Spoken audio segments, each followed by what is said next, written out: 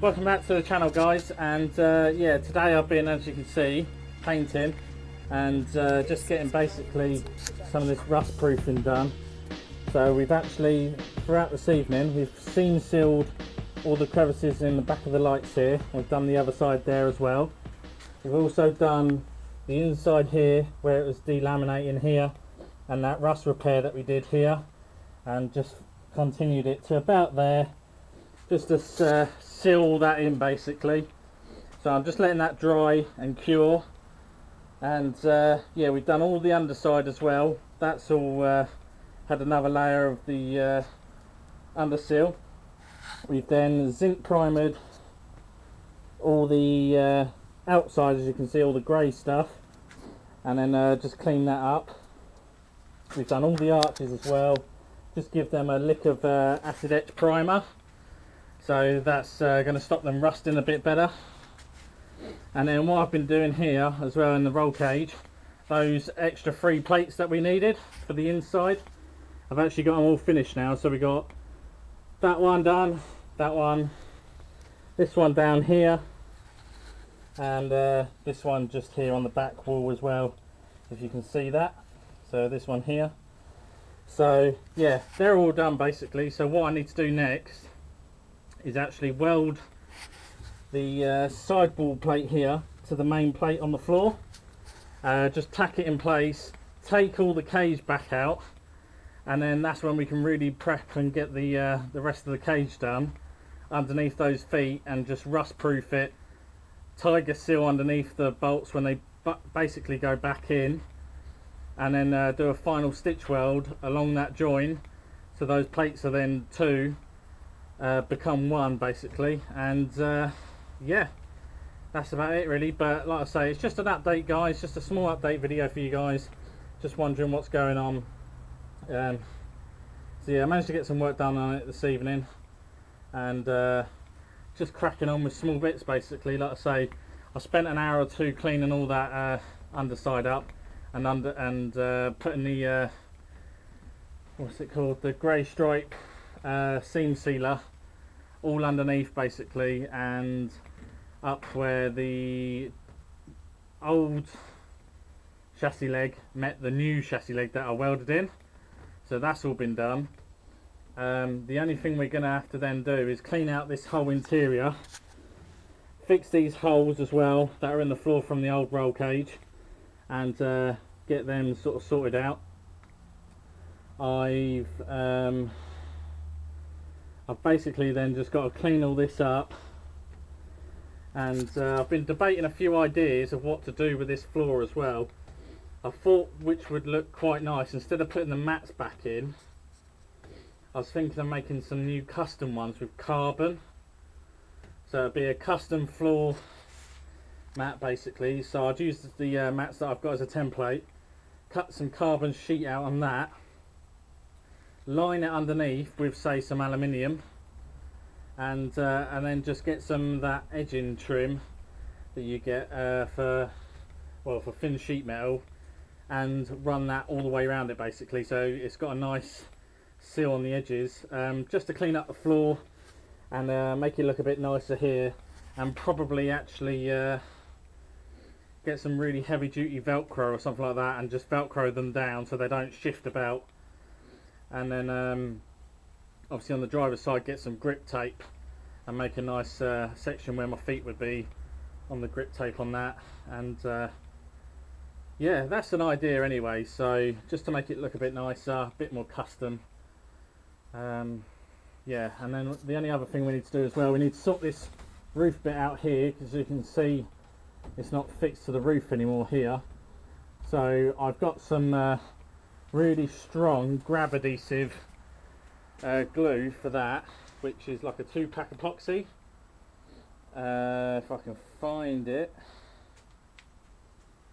There it is. So yeah, some mitre fast basically. So I'm going to use some of this, and basically this just bonds stuff like crazy together.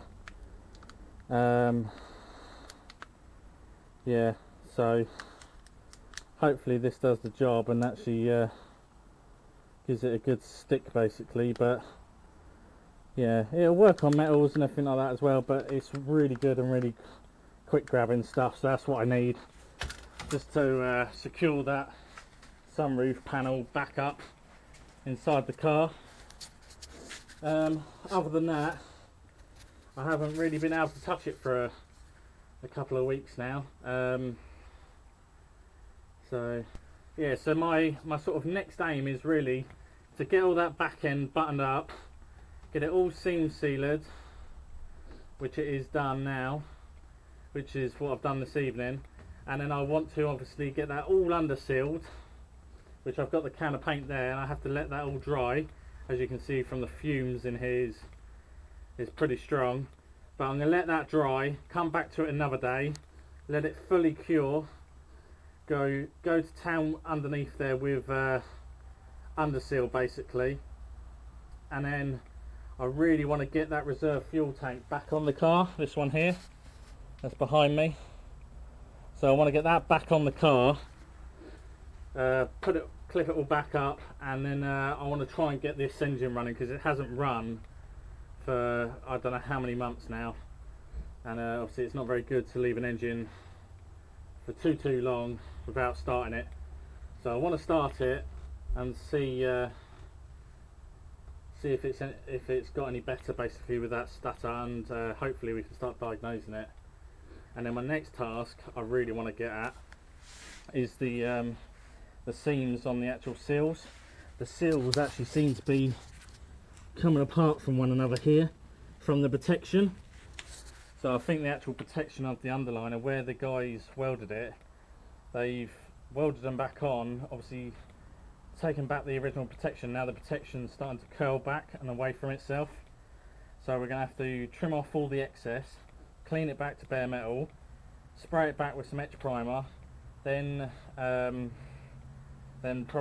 paint it, and give it an underseal as well on the seams. So yeah, and then seam seal it and then paint it as well, so because we don't want it to rust any more than it already has. So that's the next kind of jobs anyway, that's going to be coming up in the next few weeks hopefully. And yeah, and then hopefully by the summer we'll get this car fully sanded back down again with about 800 grit, and we'll give the car full paint again, and this time I'm going to give it a full decent lacquer as well all over the car, and probably give it about five coats of lacquer or something like that, just to really secure in the paint and make it really hard and durable for any winters and any track days that I want to do.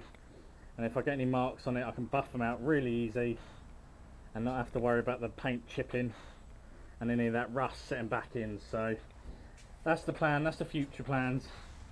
We're not going to give up, we're going to keep moving forward with this car, and make a comeback even better than ever.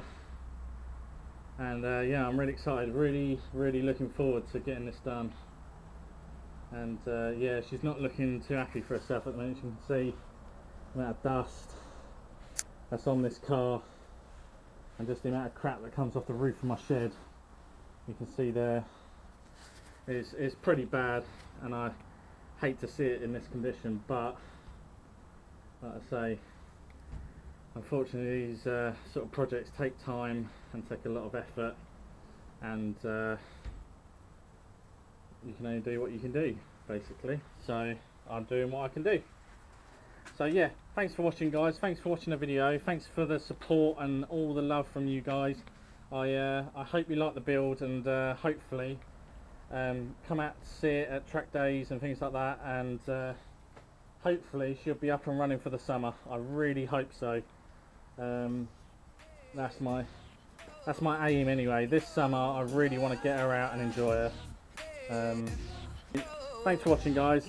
Leave a like if you like the video. Don't forget to subscribe, and I'll see you on the next one. Thanks for watching.